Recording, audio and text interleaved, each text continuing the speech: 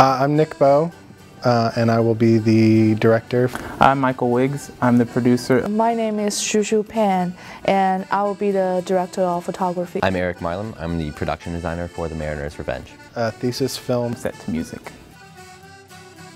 We've had some difficulty kind of defining this. It's not really music video. It's not really a musical. You know, what we're calling it is a film set to music. So it is going to be completely musical the entire time, but it's going to be cut and shot more like a cinematic film versus a music video.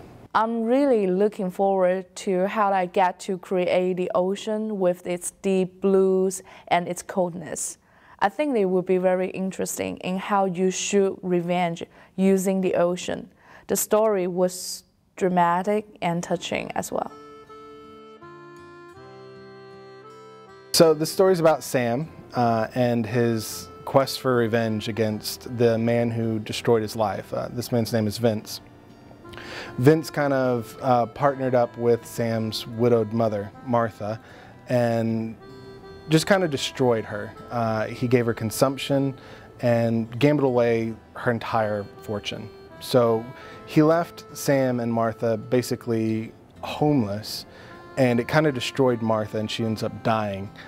So Sam kind of spends his entire life seeking revenge on Vince, and kind of the ironic thing about it is at the end when he finally finds Vince and is able to get his revenge, he finds himself trapped in the stomach of a whale.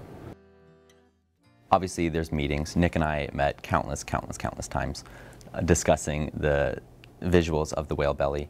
Finally, I did a rendering of it, and we went over that. It wasn't correct. So we went over it again, we drew it again, and I think I've drawn it maybe 5 times now. And finally, we sat down, we went over the bone structure, not only just the look, what's in the inside, what is it going to be made out of, how big is it? And I've started building a model now, hopefully that'll be finished soon.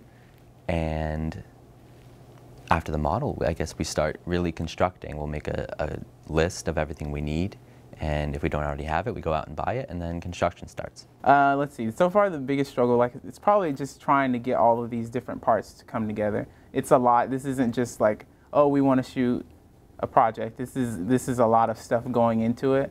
Finding all of the people who have the skills to make all of the different aspects of this come together has probably been the most difficult part. So I think people are going to really want to be a part of this project because it's really exciting. You know, we've got some elaborate sets that we're going to be building and creating some really great visuals to go along with a fantastic song.